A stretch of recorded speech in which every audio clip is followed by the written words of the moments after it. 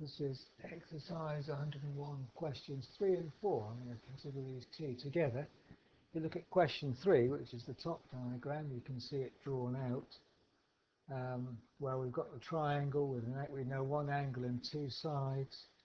And if we look at the information we're given, we know an angle and the side opposite it. So the sine rule is going to come into play, which means that we can find, given this other piece of information, what angle C is using the sine rule. So we can use the sine rule to find angle C. Once we know angle C, we can find angle B. Once we know angle B, we can work out what the length of AC is. So that's how you proceed for question number 3.